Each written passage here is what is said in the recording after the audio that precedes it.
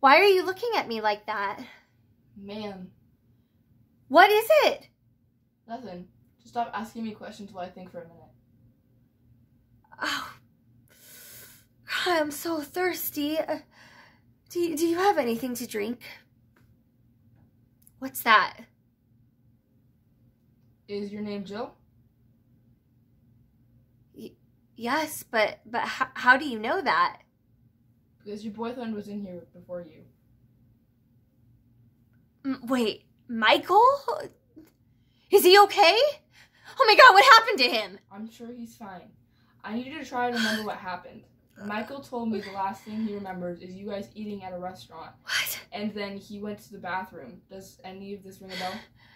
I mean, okay, we sat down for a bite to eat, but I wasn't hungry for many reasons. He got angry because I wouldn't order, and he grabbed my arm. And then our drinks came, interrupted us. Oh my gosh. Okay. That's when Michael went to the bathroom, and then this man sat down and he started talking to me. What's his name, Charles? Yeah, Dr. Charles Martin. Listen to me. I don't know what he promised you.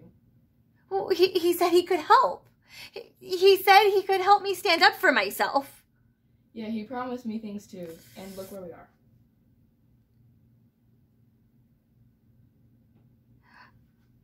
He said this would help me and Michael. Has everyone lost their flippin' mind? I must fight back. Fight back? You gave Michael a black eye. That was accidental. He was chasing me and I caught him with an elbow. So pounding me is gonna make you feel better? It has to. I can't be afraid of him anymore. The yoga and the kickboxing classes aren't helping me cope. This has to work.